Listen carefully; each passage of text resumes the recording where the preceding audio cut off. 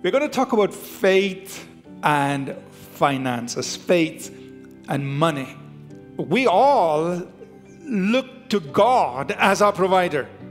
And ultimately, He is the source of our total supply.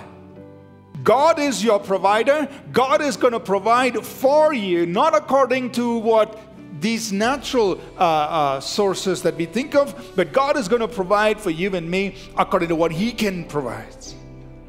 But we're going to spend a little bit of time talking about the first one, which is the norm, which is normative, which is norm, that God has ordained that He would provide for us through this means of work.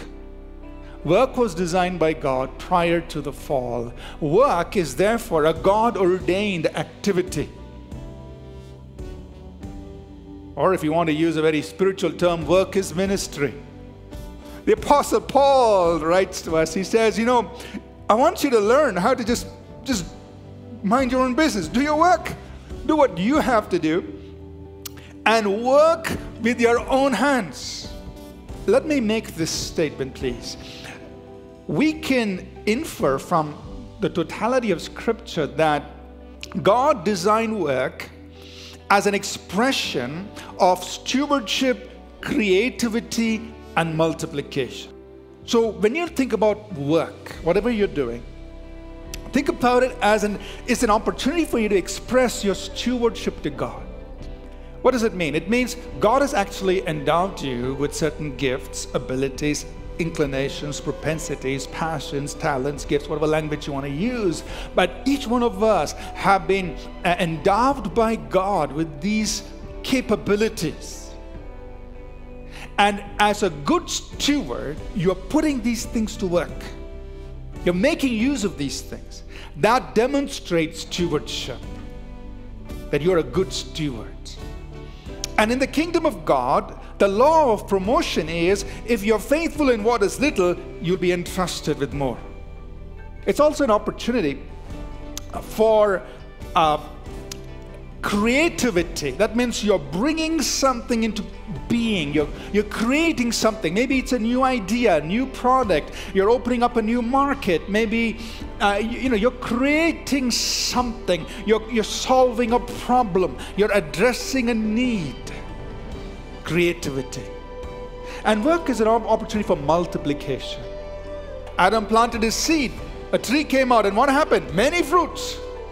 One seed, multiply. And what the beautiful thing is this, that God, our provider, blesses our work. Amen? So, the blessing of God brings increase.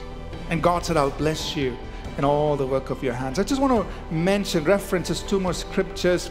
Is Psalm 128, verses 1 and 2. Let's read it, please.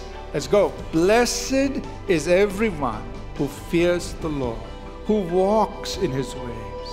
When you eat the labor of your hands, you will be happy, and it shall be well with you. Back to the main sermon. The next point I want to bring our attention to is that God, our provider, works miracles of provision.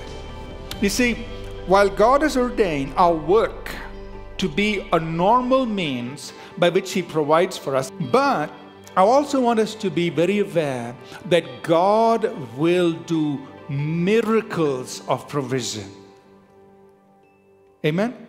That means God is not limited to your work. That is, of course, an God-ordained means by which He's going to bring provision. But God works miracles of provision.